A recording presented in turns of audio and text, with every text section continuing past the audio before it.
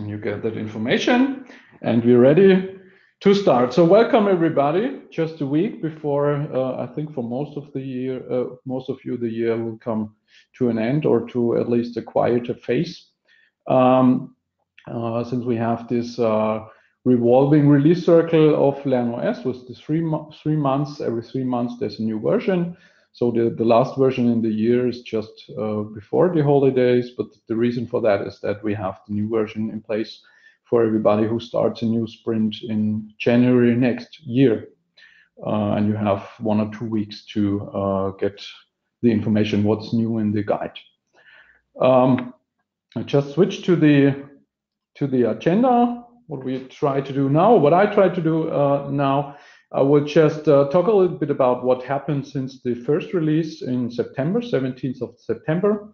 What were the major events? And then, of course, the main part of this open webcast today will be the news for version 1.1.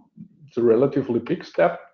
As I said in the last webinar, the goal for the first version was to be at least feature complete with other methods like getting things done or working out loud and so on. And now we begin to do some changes and change a lot in the guide. So the 1.0 version is sort of a baseline, and from now on we have a continuous improvement cycle every 3 months. And I will talk about how to give feedback and suggest improvements and so on. We'll talk about the 5 major changes for version 1.1.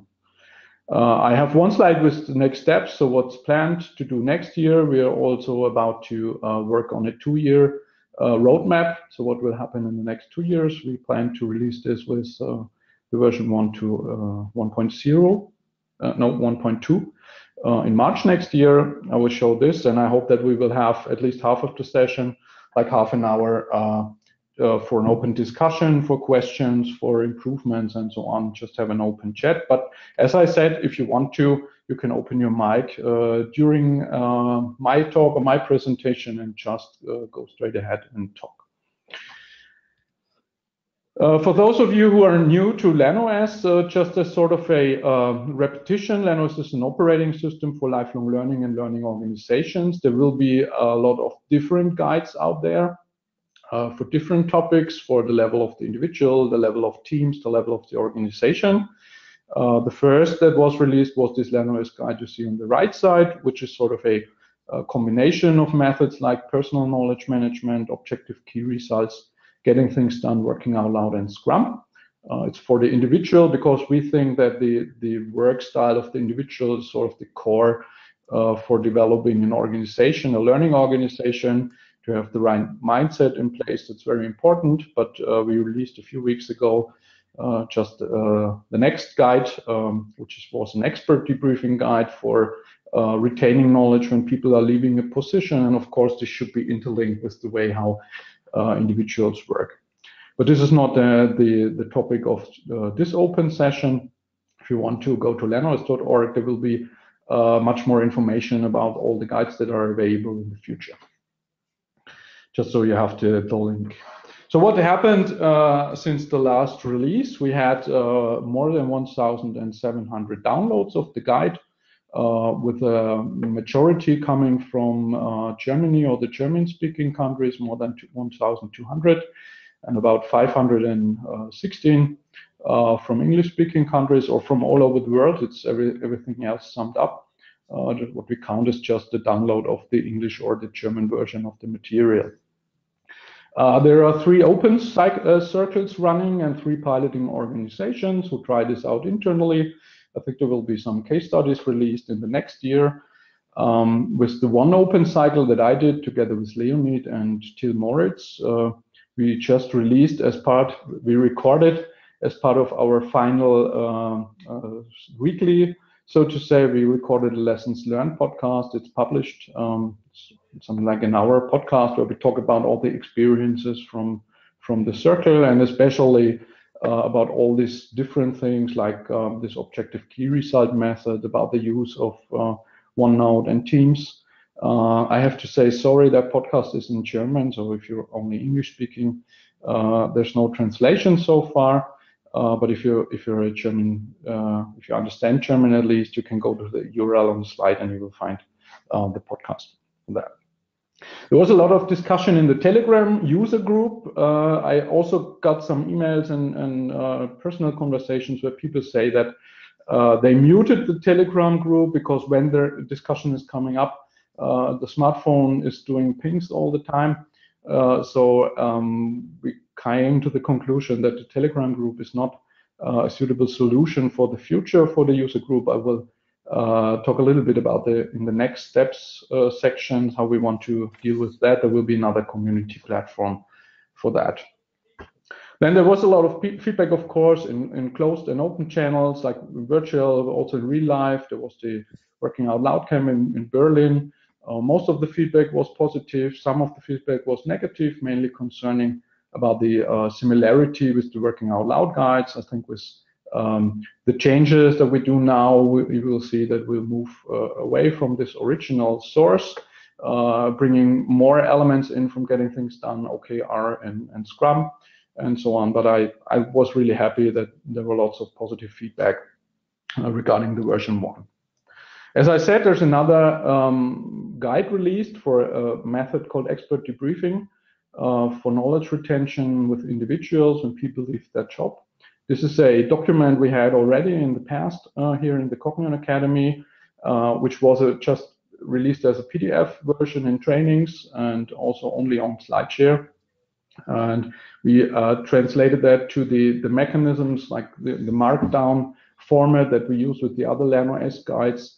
We will have a feedback loop now with all the moderators, and we prepare to have an English language next year. I think until mid-2019, there will be an English version as well. So much for what happened until now. So few information about what's new in the version 1.1. There are little things that you can see on the cover. As you can see here on the screenshot, you see the version in the tagline on the bottom. And that was just this change from 1.02 to 1.1. So not much change in the cover. But if you have a look at the index, at the content, so to say, there you can see that we do some rearrangement. There was just some renaming. The Why lernOS chapter was renamed to Introduction to make it more compatible with other guides. For example, we are preparing a guide for running bar camps at the moment, and there we will have as a high-level structure always an introduction chapter and not a Why bar camp chapter. So this is why we changed this. Then we changed the name of the lernOS circles and sprints. I will talk about that later on. And I think one of the major changes is that we changed the position of the weekly agenda and the katas, which have been in the appendix in the version 1.0 and which have now moved to the main content, to chapter 8. And I will talk about that later on as well. So first about the renaming, we renamed lernOS Circle and lernOS Sprint to Learning Circle and Learning Sprint. The reason is that it's easier in common language when you talk with your colleague. What are you doing? It's relatively strange if you say I'm in the lernOS Circle because you have to explain what lernOS is and so on. And for that reason, we thought that renaming it to Learning Circle might be positive because on the one hand, it's a very common used term in agile learning. Like if you use things like EduScrum or other agile learning methods, Learning Circle is a default method, and a Learning Sprint is a default method. And therefore, we thought it might be good to have it renamed and make it easier for people to talk about what they are doing when they're doing a sprint or when they are part of a circle. So this is just a renaming.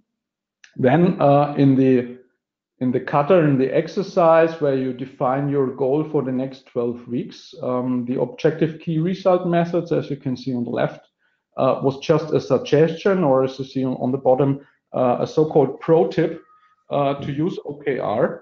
And with the experience from all the pilot circles, we decided to make this the default.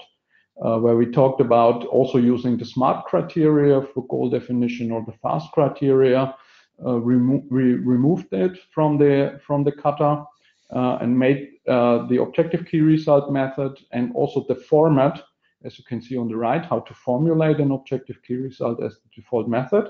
So when you formulate your objective for a sprint, for example, you should use this format like I will. This is your objective. This should be very attractive objective, which is not measurable. It's not like a SMART goal. It's more like a vision, something that you really, really want. So to say, and then according to the Google OKR approach, you have this as measured by. These are the key results, 3 to 5 key results per objective, where you can measure on a scale from 0 to 1 if you reach that objective. And we also suggest, like Google is doing it, that you should see 0.7 or 70% as a success. Google is doing that that way because they want the employees to define stretch goals. And if you define a goal in a way that you're sure that you reach it, then it's not an ambitious goal. So that's the reason why Google suggests to have 0.7 as a success. And we just use that as well here in the lernOS guide. So this is one change. Another change is, as I said in another Lostcast in the past, I have been part of 12 working out loud circles. And in all these circles, I had the impressions that if you only have this 1 hour per week, there are too many exercises per week. So I had the idea to reduce the amount of exercises to make it easier for people to do all the exercises, to comply with the guide, but without losing the core idea of working out loud, because I think the core idea is really cool. And when you don't do an exercise, perhaps you miss a very central part. So my idea was to reduce it a little in the working out loud guides like they are now, 4.51. There are, I think, 31 exercises, and my idea was to reduce it to something like 10. So what I did is I had from these 12 circles, I did sort of a gut feeling which exercises were very valuable for me, but also which exercises I never did. And I had the idea to validate this gut feeling with a survey. I did a survey this year with about 130 people responding. I will have a slide in a second.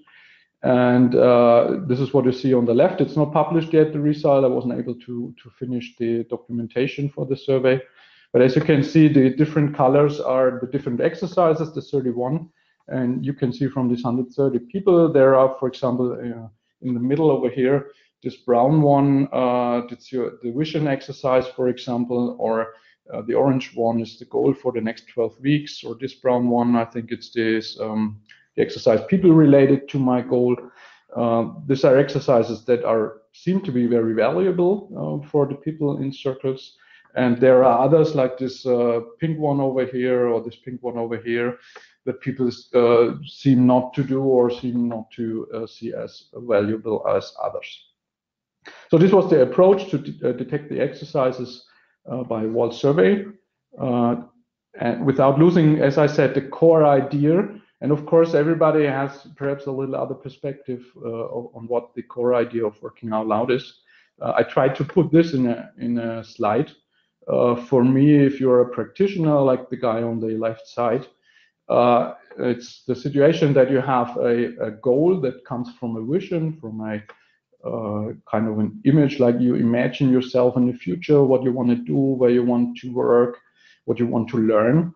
Like a goal is emerging from that. There are other practitioners who do certain activities. They have to do something, and they see that they have to gain new knowledge. They have to learn something, and the goals emerge from that.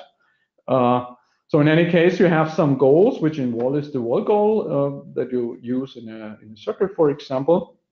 And the hypothesis is that there are people out there that you don't know in brackets yet, because the idea is that you don't want to have to reinvent the wheel or do the same mistakes again and again.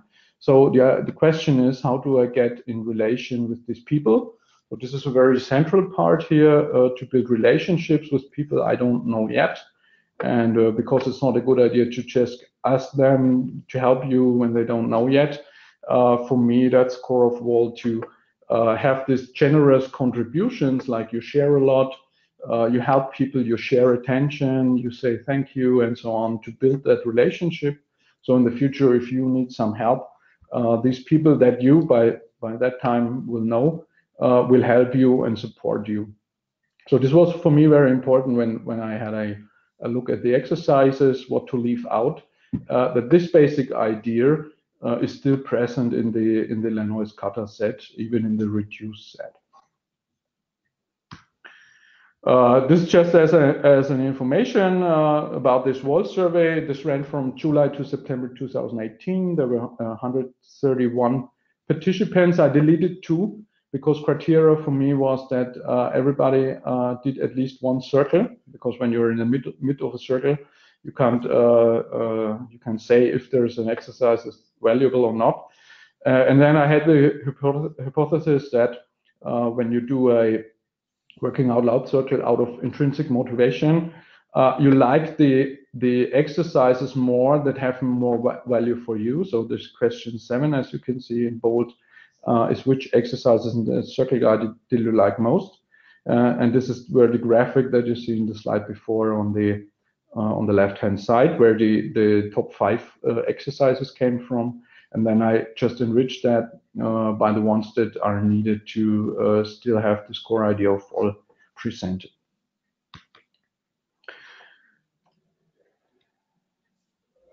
So the next thing that changes is, as you can see on the left-hand side, the agenda for the individual exercises and the exercises itself have been in the appendix and have been separated. The idea for the version 1.0 was to have it in a more flexible and modular way, but we got the feedback that it's relatively difficult to keep an overview, that the core of the flow, so to say, is part of the appendix, and that the exercises are not where the weekly agenda is. So the idea was to reintegrate that with version 1.1. And what you can see here, this red and green indication is the katas, the exercises that are still part of the guide, and the red ones are the ones who are out of the guide right now. So 11 have been left over, and we were thinking about a name sort of for this learning path. I will talk about learning path in a second, because this is another change in the guide. But the question was, if you remember, I had in the past this idea of WAL plus, like what are you doing after the next, after the first circle that you did, perhaps you saw the post of Basti Holman, and there was also a session on the WAL camp. Normally you don't run the same circle style with the same exercises like 10 times after each other. So we were thinking about what could be a name for such a circle that you do for initiation for the first time, so to say. And in the digitization age, we came up with this noob, short form noob. It's lead speak, it's short for newbie.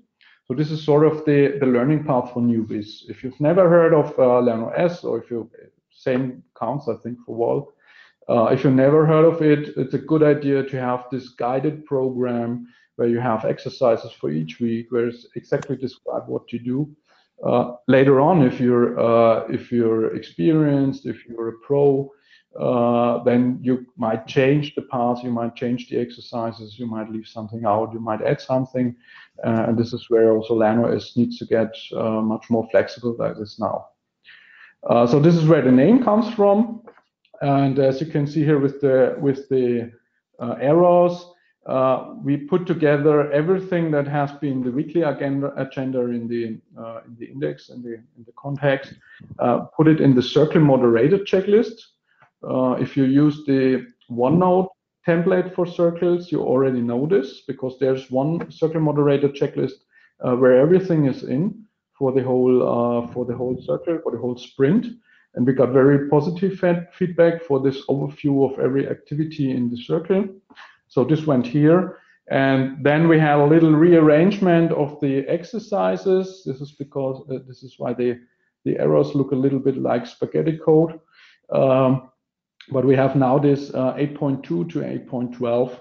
These are 11 exercises for 11 weeks. So we reduced, so to say, the amount of exercises from more than 30 to just 11 to make it easier for everybody with just an hour a week to at least do all the exercises in a proper way.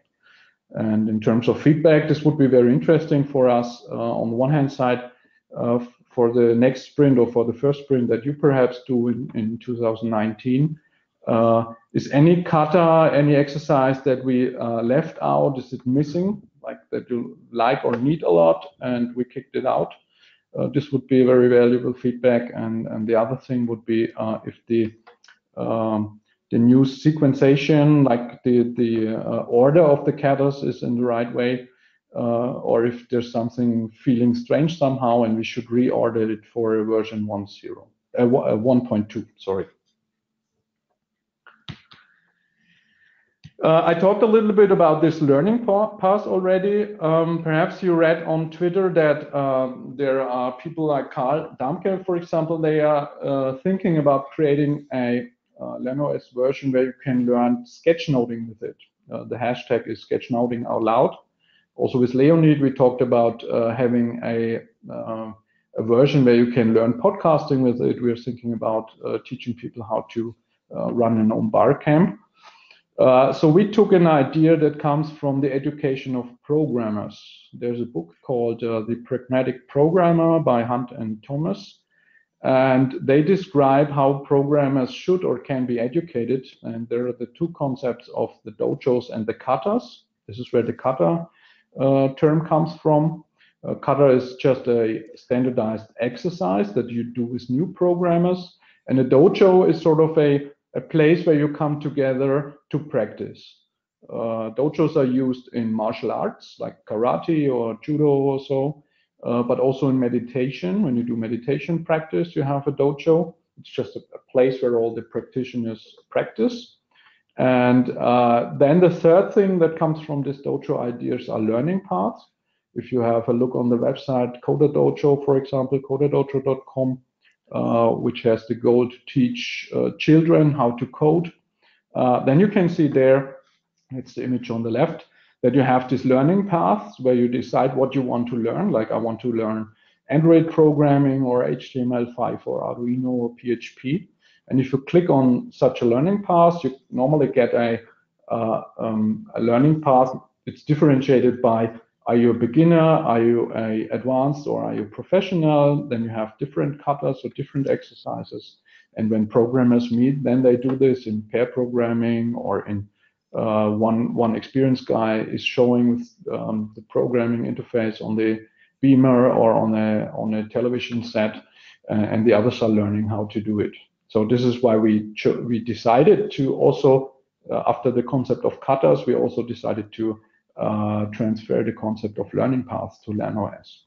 What does this mean concretely for a sprint?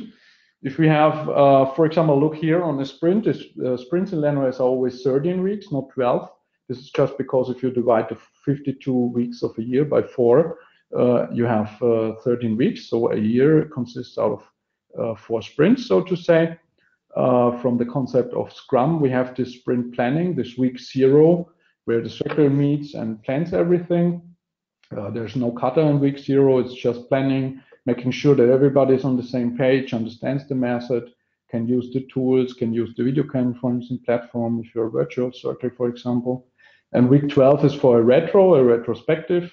We don't do any katas there as well. And then you have this week 1 to 11 with assignments, like you get something to read, something to listen to, something to watch, and exercises. These are the 11 exercises that I showed in the slide before. And the basic idea here is that you make this learning path thing interchangeable. So a vision for the future is that there might be a lot of different learning paths, like a sketchnoting path, as I said, a podcasting path, a barcamp path, a weblogger path, a wiki path, whatever. So you can exchange the kata sets, and we will provide a template in the future as well. So everybody who wants to can publish their own learning paths. And the basic idea is then that you just have this basic pattern of the learning sprint with the framing week 0 and week 12, and you just interchange the learning path, so to say. So you interchange the content of the circle, for as you could say. So this is the basic idea of this learning path.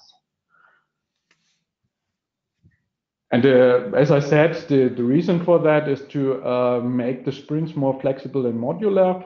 Everybody who wants to in the future can create own learning paths. Perhaps it's a little bit like if you know open source development, like the Linux platform, for example, you can take a Linux distribution. If you don't like the way how the module for Wi-Fi connection is done, you just program your own. And this is just the basic idea here, that you can exchange parts of the whole method, so to say. Of course, there's just a little change, but I want to mention it. We put the content for the new guide in English and in German, as well in the OneNote template. For those of you who don't know that already, because you just had a look at the PDF, for example, there's a OneNote template that you can use to run a circle in just OneNote. In the Lessons Learned podcast, which I mentioned in the introduction, we used Microsoft Teams because there you have a group chat, a OneNote, and the video conferencing platform in one tool on mobile interface and on the desktop. But you can also use standalone OneNote. And there, as you can see, you have it's not in the screenshot, a welcome section on the left where everything is explained, how to work with the template and so on. You have one section for the circle members. If you want to, in the Q&A round, we can have a look in the template if you have questions regarding that. Every circle member has its own area where you can document the results from the exercises. So I can look in the, let's say, goal documentation or a relationship list of the other persons in the circle. And I can just put a comment and say, here, I know this guy, perhaps you talk to him because he's related to your goal, you don't know him yet. So everything that happens in the circle this way can happen in the virtual circle or in the OneNote as well. Then we put together the individual weeks. In the last version, we had a week 0 and week 1 to 12 separated. This is just one section called Learning Sprint now. And as you can see here on the right, you have the circle moderator checklist on the top. So everybody is just on the same page, seeing what's the agenda for the meetings. These checkboxes here are clickable in OneNote, so the moderator can check if you have done an exercise. Also, if you exchange exercises or add something, you can add it easily in OneNote and change the agenda for your sprint. And then over here, you have the content of all the katas. So if you want to put remarks there or change something in the katas, you can do it in OneNote as well. The last section here is just with links. So here you have the most important links for lernOS, for getting things done, for objective key results, Scrum, and working out loud, of course. The same what I said counts for the mobile experience. So this is just the same template opened on the mobile app for OneNote. Also there you have on your smartphone or in your tablet the same moderator checklist, also the same section for circle members. If you're on the if you're traveling and you have an idea whom to put on your relationship list, just put out your smartphone and add him or her to the list, and all the others get a notification if they want to, and they see your goal changed or your relationship list changed. For those of you who don't use OneNote or don't use it yet, there's an export format. It's called 1.pkg. Long things like .x, for example, in Word is a template version. So when you download the archive for the version 1.1, there is this one pkg file inside. If you double click on it, it's just opening in your OneNote, and all the content is there. You have to decide for a place where to store it and then invite the other circle members. So in 10 seconds, you have a working environment for your circle if you want to. Just as a little goodie at the end, in terms of technical changes, I said it in one of the webcasts before, we have a single source production workflow. So everything we write, all the guides are written in Markdown. It's this little file icon on the left. Markdown is sort of a simplified version of HTML, so to say. And we write all the guides in the English language version and translate it with machine translation to be fast if changes. And there was one issue with the old production workflow. The workflow runs with a tool called Pandoc. Everything, if you want to dive deeper in it, is documented on the GitHub page for lernOS. This Pandoc tool is a so-called content translation tool. So from Markdown, we can translate the content into 66 or something target formats. What we do at the moment is we create a PDF version, we create a Word version, and we create an ebook format. In the version 1.0, we created EPUB. And for the ones of you who know a little bit about ebooks, there are different formats for ebooks. The most popular are EPUB and Mobi. And Mobi is used by Amazon Kindle devices and apps. And in the last workflow, we had the problem that this ebook format cannot easily be imported to Kindle. If you have a Kindle, you get an email address for your Kindle. If you send a document just to that email address, it pops up on your ebook reader, and that's the experience that we wanted to be. And the EPUB format didn't have a cover. So if you open if you were able to manage to get the document on your device, there was no cover inside. So what we wanted to have is what you see on the right. On the upper picture, you see the lernOS guide in the Kindle app on an iPad. You can also see, or at least get an idea that if you mark something in the Kindle version, you can color it, like you can highlight it. You can also add notes. If you, for example, when I'm a circle moderator, I often have notes in my guides to have ideas what stories to tell at a special cutter, and so on. So it's what you can see in the middle. Also in an iPad version, and on the lower picture, you can see the same ebook on the Kindle Paperwhite hardware device. So if I put a comment on my iPhone, for example, it syncs with the Kindle on the Kindle Paperwhite, and then I have every content over there. I can also build a reading group with others, so we can share one guide and see the notes with others and so on. So this is the vision that we want to have. So we changed the production workflow a little bit, used ImageMagick to extract the cover as an image, and then used the open source ebook platform Calibre, and just gave the generated EPUB file to Calibre, and Calibre generated the EPUB format with the cover on top and also the Mobi format. And then another thing we changed is that we don't release the individual files, but everything is just packed together to one zip file. If you go to lernOS.org, you have an English and a German zip file, and you have all these formats that you see here that you can just download. You can open the PDF there if you want to. And if you just send the Mobi file to your Kindle email address, it pops up in your email app as well. So this is just for the ones of you who want to read the guide in the Christmas holidays, or when going to skiing or on a business trip. It's what we try to make it as accessible as possible. Just a few bullet points for the next steps. What we also did, since we have this Word version, we have a Google Doc feedback version. So we just imported the Word version as Google Doc, and we have a link that's also linked in the release notes on lernOS.org.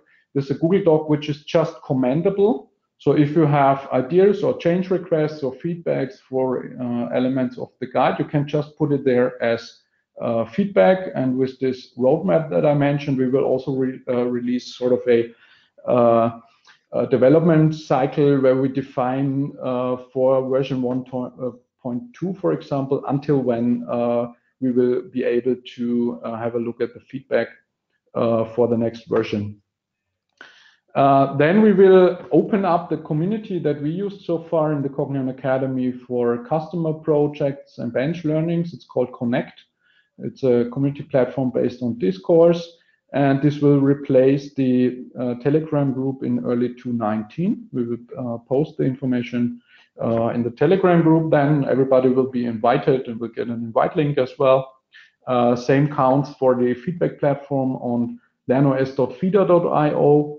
This is sort of a platform similar to uservoices.com, but there has not been a lot of traffic. Most of the feedback arrived in our email inbox or in personal conversations, and I think it's better to have one community platform where everything will be documented, where people can vote on ideas and so on, and not have it distributed over several systems.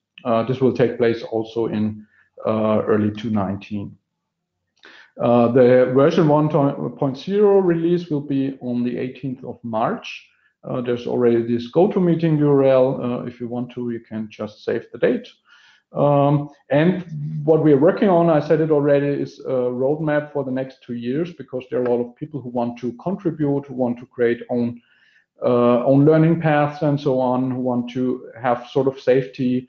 When will there be new releases? When should I give feedback and so on? So the idea is to have this roadmap, I think also early 2019. My goal is to have it until January 2019, so we have a clear pathway to the future here. There are also ideas about a lernOS camp, a bar camp where practitioners can meet. Last year on the corporate learning camp, there was this idea of having perhaps a virtual bar camp with a virtual reality technology. We're still thinking about that. So if someone wants to support that, wants to run a virtual bar camp, or says, oh, I want to have it as physical bar camp, just get in touch. There's nothing fixed yet. We're still in the planning phase. So that's from my side regarding the new release. And now I think we have about 22 minutes for